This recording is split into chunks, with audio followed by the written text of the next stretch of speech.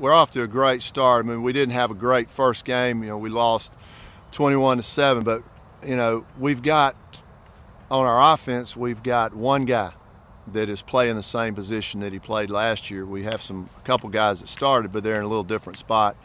So it's a process that we're going through. But you know, defensively, sort of the same thing. Graduated a lot of guys that have played a lot for us.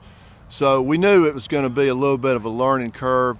You know, the one thing you can't really give some guy is experience, and so they've got to sort of get that on the run.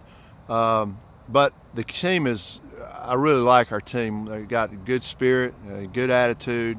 They've worked very hard. They're all trying to learn some new stuff. We're doing a couple of different things this year, especially offensively. So we understand there's a little bit of a learning curve, a little bit of a process that we got to go through. But you know, I'm very excited about them because I know it's going to happen and it's going to come. And I think we've got some tools. You know, our quarterback, Christian Palmer, is an experienced guy and played last year. We're asking him to do a lot of stuff, some different stuff, but he's very smart and he'll get it, he'll understand it, and he's got the skill to do it. You know, Jamie O'Quinn has started for us last year both ways, a safety and receiver, and is really a good player, and he's going to have a really good year for us, I think.